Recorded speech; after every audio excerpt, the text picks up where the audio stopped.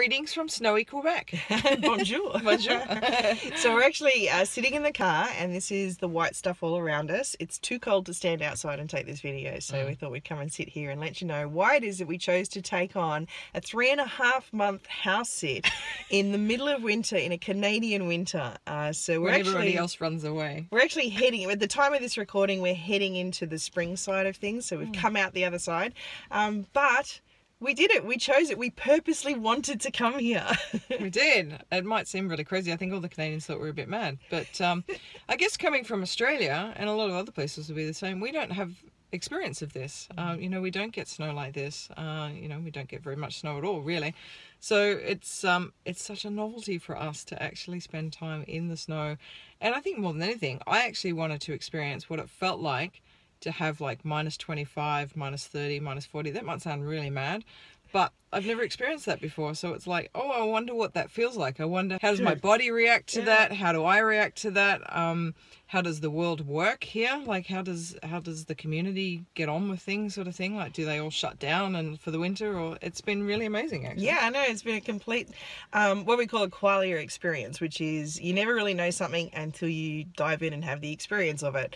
And we've loved it. We absolutely have loved it. So if you've noticed that we kind of look like the Bobbsey twins at the moment, this is one of our house sitting tips, is we don't carry heaps and heaps of heavy gear with us. We actually had spent, it was a good sort of 7 or 8 months all in the tropical areas of the Caribbean and Central America. So we really only had t-shirts and shorts and things. We'd gotten rid of all of our snow gear from Breckenridge last year. Yeah. So we get up here and we go and head over to one of the op shops, one of the thrift stores, and they had like two for $5. 2 for $5 or something. It was like, we'll get the little cardi things. But they're fleeces and they're lovely. But the homeowners have been fantastic here. You know, we've got all sorts of things included. Like, we've got a guy that comes and snow blows the driveway. That wall of snow out beside us is kind of the what happens from, this is how much snow we have here. They've got extra boots and jackets and hats and gloves and scarves and all these things that we've been able to borrow. They had all the firewood for us. The firewood or parts. That was awesome. Been amazing. So that was We've really had easy. a car. This is just a Mazda 3. She calls it the rust bucket because unfortunately it was doing lots of drives to Montreal all the time, and all the salt that they put on the road has actually caused the car to rust really bad. And it's like, wow, you know, I grew up on the beaches and I understand rust on cars from salt air, but not from salt being put on the ground so people don't skid and slip everywhere. Yeah. I think just those little things have been absolutely amazing experience to say, wow, I've actually now enjoyed a Canadian winter. I almost feel like a Canadian. Well, I do too. Canadian. The two things that I've picked up from Canada is naturally, but also eating loads of donuts and maple syrup. We've definitely latched onto the maple syrup. Maple syrup in it. It's amazing what you can cook with maple syrup. And everybody who knows me knows that I'm like, you know, Mrs. Potato Head, and you'd think that I would be all over the poutine, but I just can't do the cheese curds. Sorry, Canada, I just can't do your cheese curds at all. But the things that we've loved about here as well with this house sit is that they've provided us with cross-country skis. Now, I've done downhill skiing before. I've never done cross-country, so I look like an absolute She mongo. had to go on the driveway, which is completely flat, and she looked like an idiot. But at least Nat's been enjoying that. I'm sticking with the snowshoeing, you know, and we're only about 45 minutes drive to an actual downhill ski resort, which is kind of unusual on the eastern side of Canada because all the Rockies are towards the west where all the big, you know, famous ski resorts are. But you can still ski here. There's lots of sunshine in Quebec. That's what we've loved as well, like all through the winter. Yeah, today's a classic example. It's just a beautiful day. It's crisp outside, definitely. It's about sort of just sub-zero, but yeah, we're getting a little bit warmer now and getting the melt, but the days are just beautiful, like really, really pleasant. It's amazing how quickly you acclimatise to really cold weather too. It's been really good. So I guess the most frequently asked questions about, you know, coming in house sitting in a place like this is, isn't it cold? It's like, well, no, we have actually not felt cold at all the whole time we've been here. Being the age that we're at, we're kind of in that perimenopausal stage. We're actually enjoying going outside in, you know, -20 and having a little blast last of a Cooling down a bit. because we have got a wood stove that we put on, and downstairs in the bottom of the house it can get up to like 26 degrees. So we're like stripping off, going, oh, this is really hot at times. But the things that we've definitely loved. We arrived here just before Christmas, so just after Christmas there was a heap of sales. So Nat got a onesie.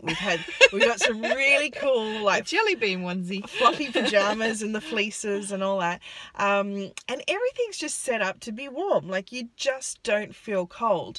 Obviously things would be different if we weren't able to park the car in the garage. We'd have to probably play around with that, horrible stuff like keeping the car charged. And it's quite fascinating, like how this all works, like how a city operates when it's like it is minus 25, minus 30. Yeah, it's really quite incredible. my other really cool experience that I had, because we've actually did just over 2 weeks house sitting in Montreal City for Christmas, New Year, and now we've been out in this rural property. We're actually on a lake here, like the property backs onto a lake, and it's frozen. We'll take some footage, and there was guys skidooing on it yesterday, which was pretty cool. Yeah. But in Montreal, I went to go to the Apple store on my own this one day, and it had started snowing, but it was really kind of a beautiful, fluffy, not even that cold. And I'm walking down St. Catherine, which is like the main street, heading to the Apple store, and I was like this kid in a candy store. I had the biggest smile. I was just like, these fluffy snows hitting my face, and it was awesome. I loved it. I was just so happy. To us, you can't be in the snow and not be happy and just feel joy, because I guess when you live here, I can understand it now, having experienced it. If you did this year after year, this would really be tough conditions. Yeah. And it lasts for a long time, They have winter for 5-6 months. So that would start to drive me a bit crazy if I had to snow blow all the time to go to work and that. But we've got the benefit that we work at the house on the internet and stuff. So we don't have to go out unless we feel like going out. No, we just check the weather. If it says there's freezing rain coming, we're not going to do the grocery shopping that day. We'll just sort of plan that we'll do the grocery shopping, on the other days. Yeah, so we sort of pick and choose what weather we go out in. And I guess that's been one big advantage, I suppose. So, but also we've been going to the library a fair bit as well, because the internet, we're on satellite internet here because we're very rural. We don't have many houses around here, so we are away from the main city. So the internet can come and go depending on the weather. So we do go to the library a fair bit, and actually been doing our uploads and downloads and getting tons of work done. Like, it's actually been fantastic for getting work done here. Yeah. The other question that I know somebody has asked us as well is, is there any wildlife around? Because we are in the woods, and we don't have anything on this side of the country like the bears or moose or anything here. But we wake up every morning to squirrels out of our window, and we've had a couple of raccoons, because we feed birds, and all the seeds drop down to just in front of our window. So every morning we got this entertainment of little squirrels sitting there eating. And now two cats come in and they just sit there. It's like watching it's like their TV. Yeah, they're just watching out the window. But yesterday we saw an owl, like a big snow owl, full-on snow owl. It was beautiful. So beautiful. Yeah, really. And there's really woodpeckers. We're feeding those as well. So we've learnt a lot about. I suppose now it's warming up, we'll get more wildlife coming around a bit more. But we highly recommend. I mean, for anybody, particularly if you've never grown up in this sort of environment, when it comes to house sitting and house sitting opportunities, for us, it's about experience. It's about life experiences that you wouldn't normally get to have. Yeah. So what an opportunity. If you come from down under, absolutely do it. The snowbirds go away every year. There's plenty of house sits up here. There are plenty of house sits every winter, and I think it's just well worth doing it. Everybody should do this. We've had a ball. We're probably not going to come back every year, but I dare say we'd come back every couple of years. I'd definitely come back to this and have the experience again. It's been really fun. Yeah. Yep. So that's our advice, that's our experience, and woohoo, you go Canada. We love Canada. All right, we'll catch you. We'll see you somewhere in another part of the world. Actually, our next place is Mexico, so we're going to thaw out a little bit in Mexico. We're looking forward to that one too. Bye for now. Bye.